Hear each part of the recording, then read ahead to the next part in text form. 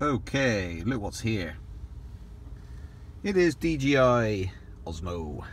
There it is, there's the box. And let's have another look here. And there's the back of it.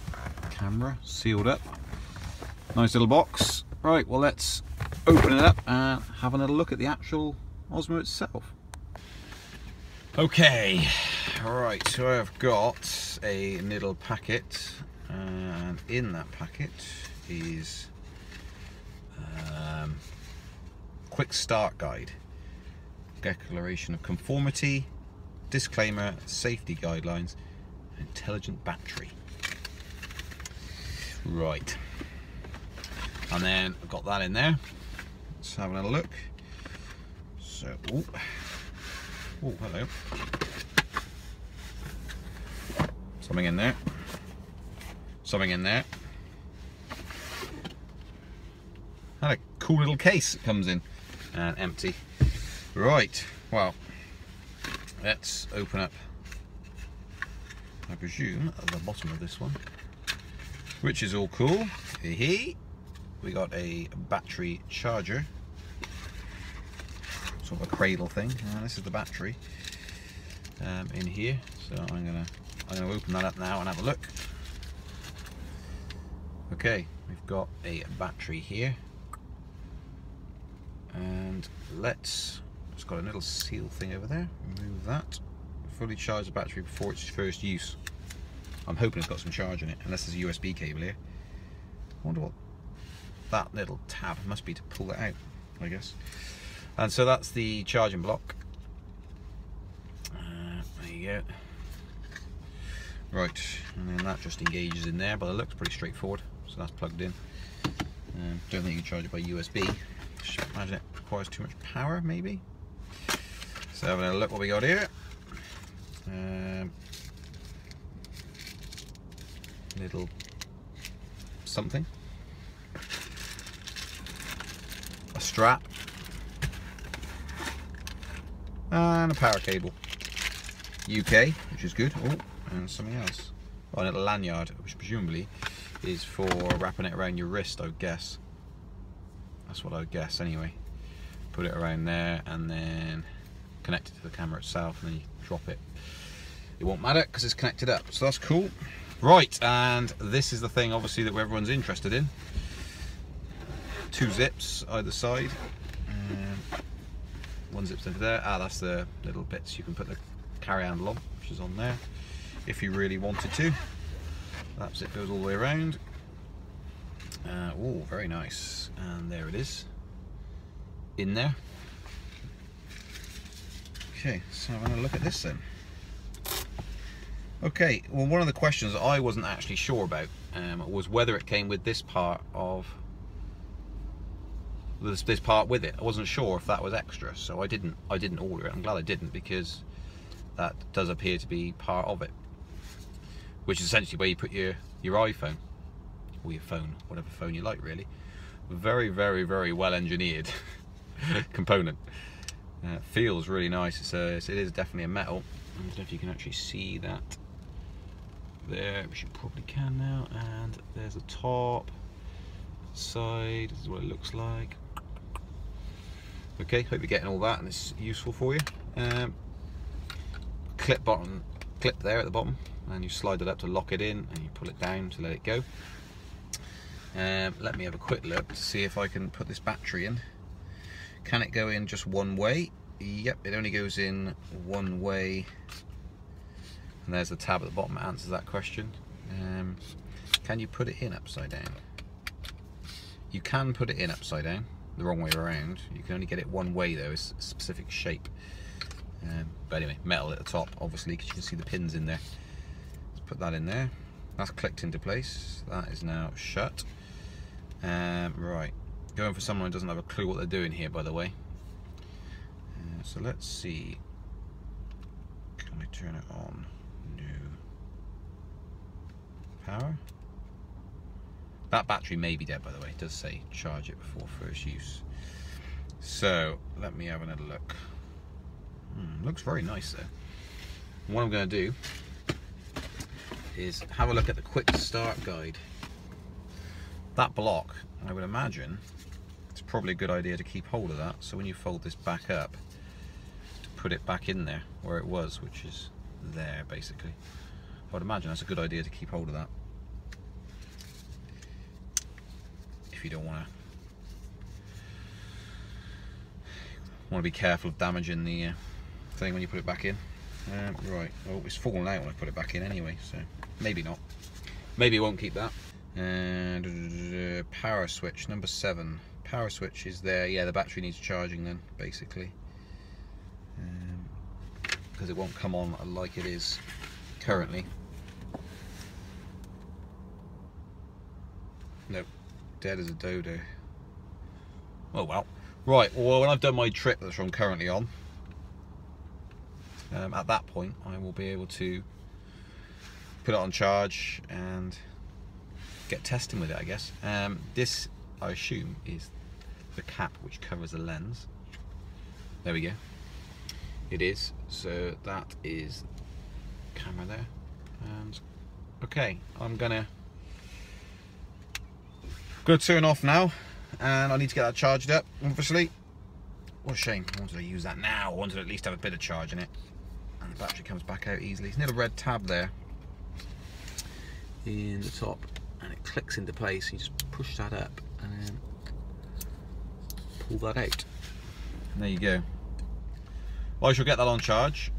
You got the mic, external mic, which is great because I've got an Sennheiser, or whatever you pronounce their name, mics, so I can plug that external one in.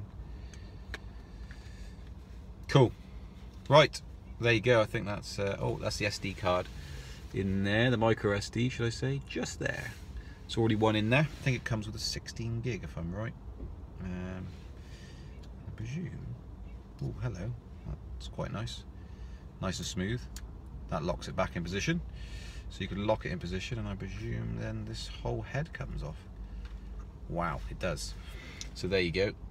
That's that part, and that's the part there. And let's see how easy this is to put back in. So you've actually got the circuit board at the bottom there. 2 locating lugs, as you might call them, slots, whichever you want to call them. And that just goes in there like that, and then you just slide that collar around. Locks it back into position for you. So there you go. Right, I need to charge up the battery. See you later. Right, all charged up. Interesting thing is, when you plug the battery into here, it's not plugged in, the light goes green, and it stays green until you plug it in, and then it goes red if it's charging. When it's fully charged, it goes green, but when you unplug it, it stays green. So I presume eventually it would discharge it if you left it plugged in or you had a power cut. So take that out. There's that. Throw that away. Let's boot it up. Okay, there's that piece I was talking about earlier. Throw that aside. Bing. Make sure this goes in the right way around. Lock that back down. Right. Ooh, switching on. This tab here, pulling that off, sort of doesn't feel very comfortable. I think you need to brace the camera when you take it off, like so. And there we go. Right, that's booted up. Joystick doesn't do anything. That doesn't do anything. And oh, that makes a phone noise. It's interesting. Right, let's not read the manual and try and put this in here. Oh, hello. That's good. Okay, that should come out to there. Lovely. Okay, that works. And then I'm going to log into the DJI app. The ZenMoose X3 gimbal and camera that comes with the Inspire 1 is currently not compatible with the OSMO handle. Do not install the ZenMoose X3 for Inspire 1 onto the OSMO. Do not attempt to update the OSMO firmware through the ZenMoose X3 camera for Inspire 1. If you have any questions, contact support. There we go. That's that. That's what I'd usually connect to with the app, and then you can connect to that one. So presumably, I'd say connect. I don't know how to connect. Turn on the Osmo. Turn on the Osmo. Do not touch the gimbal. Hold the handle still when the Osmo is starting up. Connect to the Wi-Fi network on your mobile device. Connect to Osmo. Blah blah blah blah. Then launch the DJI Go app. Okay. 1 2 3 4. 1 2 3 4 is the Wi-Fi password. Okay, must be connecting with Wi-Fi then. Settings. Zemish. The research I've done into this. Okay, Osmo does show. There's the Osmo. Just going to connect to it now. 1 2 3 4. 1 2 3 4. Join. And it says it's joined. It's joined, successfully joined. Can't see that, but there we go. And let's relaunch the DJI Go app. Done that. Okay. Activate Osmo. Follow the instructions to activate Osmo if you're using it the first time. This requires an internet connection. Okay. DJI Go app. Done that. Enter camera view. There we go. So click camera. Activate Osmo. You also activate your 1-year warranty. Oh, sign in and or create an account. Got to remember my password now, haven't I? Right. Let me go away and find out that. Okay, so it's successfully, not sure you can actually see this, so it's successfully activated Osmo. You press camera, tap here to see your flight records. Well, don't want to do that, because it's not really a flight, is it? But and there we go. So we got a view, which is all cool. Gimbal locked. Please rotate gimbal to unlock. Okay, gimbal locked. Please rotate gimbal. Sort of not locked. Right mess this is. Unlock is that way. What's this push button do? Anything? Hey, there we go. Right, push button on the side. And now it's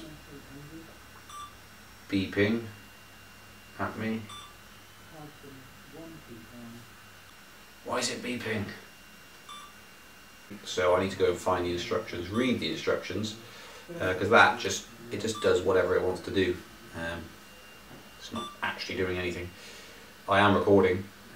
The joystick does nothing. Pressing a hold in the front button does nothing. And now it's not sure what it's done. It's rebooted. It's turned off the... Okay.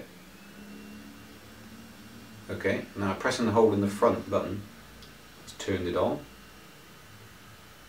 So that seems to be working. Pretty cool. So it holds the position, basically. Time to do a test. Okay, just a little preface to this video.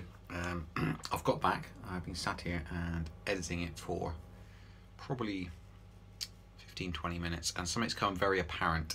So I'm going to stick this clip in front of all of the clips because I'm going to have to apologise for the sound quality. Turns out that the inbuilt mic is hopeless, as you will see. So if there's someone out there that knows how to get over this problem, please let me know. But at this point in time, my advice is get an external mic if you want to record any sound whatsoever and do not want the fan interference. So this is just a bit of a preface to the following clips and the following hands-on review. Okay, it's now in selfie mode. Camera's just slightly off centre. I'll move it to centre. Let me move it back again. Okay, I'm in the centre. Look at the camera now. I want to walk around, and this is what I'm doing. And I'll turn, and then it sort of doesn't follow me. It's now not centre again, but I think it more or less corrects itself. So if I go, I'm not going to go there, I'm going to turn around. I sort of go out of shot for a second, and then it brings itself back in, which is pretty cool. And if I go up a step higher, it does point down, turning a corner. So that's what's going down. So this is in selfie mode by pressing the front button 3 times, and it should be removing the judgery wall. Hopefully it is. The only thing is, if you really wanted to be on it, you'd have to be controlling that camera correctly. So it sort of puts you out of shot if you move around. If I try running, which you've seen everyone do in the videos, around a corner. Whoa. Running. Soft centre now for some reason, not sure why. Bring it back into me, which is good. Yeah, that seems to be working. It seems to be working okay. Press it once to bring it back round. No. Press it 3 times. That's selfie mode again. No! I must have to manually turn it around. Let's try that. Oh. Don't go any further than that. It's me again. Try that. Trying to bring it basically down. Whee! Trying to bring it down to the. So if I was to run, should cancel all that out. Just turn it around. Let's head back up this way.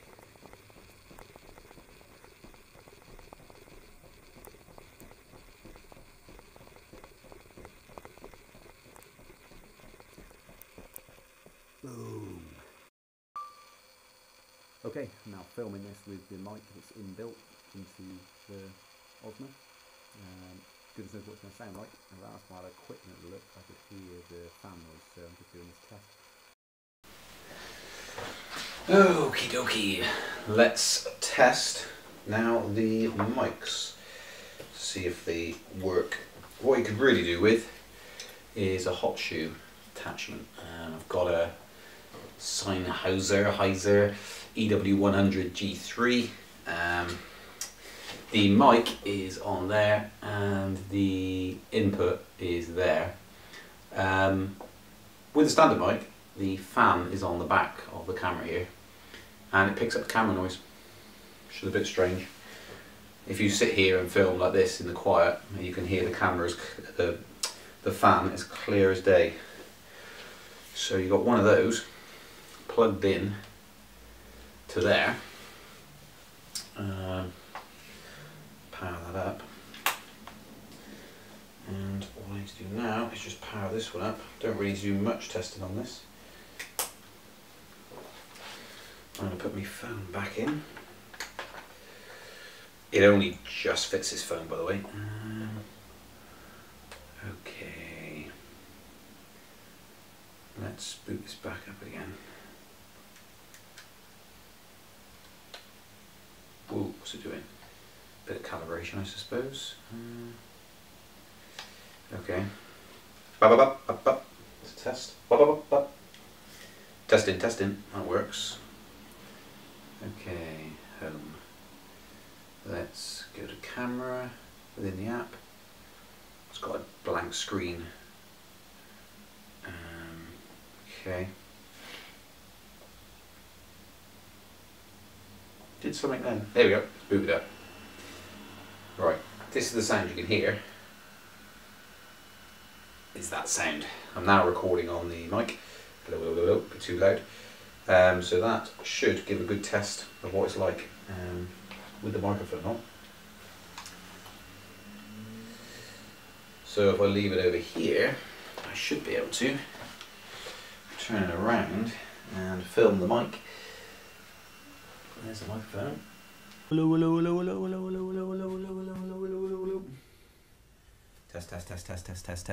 Test. So that should work. Should do. All being well. Now, what you actually run the risk of, so here's the mic, and I suppose you could attach it here on the back somehow, but this kind of gets in the way of this button here. So you have to point it upwards. Of course, as soon as you point it outwards, you've got it could potentially foul the gimbal. It comes around that way. It does move past it, but it's just something to look out for. It's very close to it, and you could easily get it tangled up. But I guess you'd put a sticky pad on there. That's not too much of a bad layout. It all sits on there quite nicely, and then you've got your external mic. Wireless, which is spot on, should work okay. Yes, and one other thing I wanted to check was plugging into here to read the micro SD card, which is currently in there, which you might just be able to make it out just in there. Can't really access it without unlocking all the gimbal, etc. Unlock that one to move it around to get it out safely. So got to plug into there. Now, an interesting thing, it doesn't come with that cable, which is a bit of a shame, but luckily I have the headphones, so I'm gonna use this cable.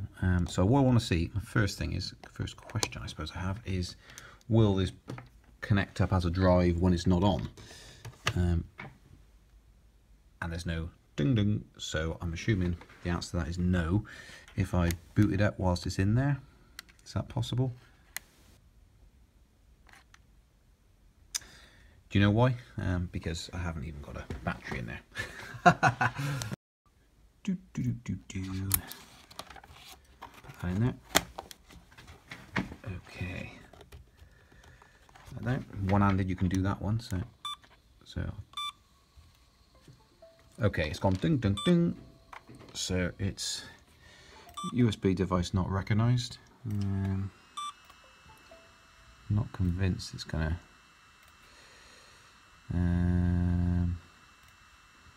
This PC.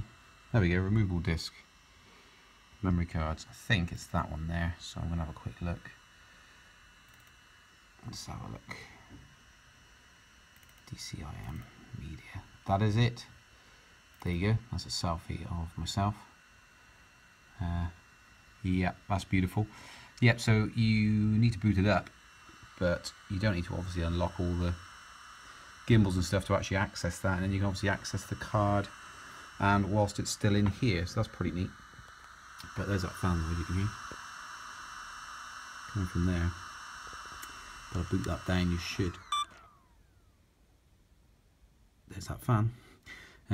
Yeah, so I'm going to rip everything off this now and edit the video. Right, so that's that wrapped up. That's the overview, basic overview, first hands-on of the OSMO. So there's more to come, because obviously, as with all these things, it's a complex device. It's easy to use out of the box, but it's complex. You need to spend time with it, actually mess about with it, and really get to know what the product's about and how it works. So there'll be more videos when I've got more opportunities to film other stuff, when it's not tipping down with rain outside like it is now.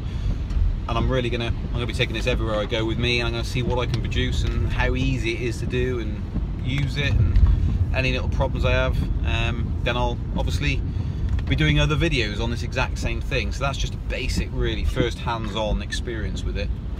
Now I've got to get myself learned on how to actually use it and use it properly. So I'm quite excited to do that.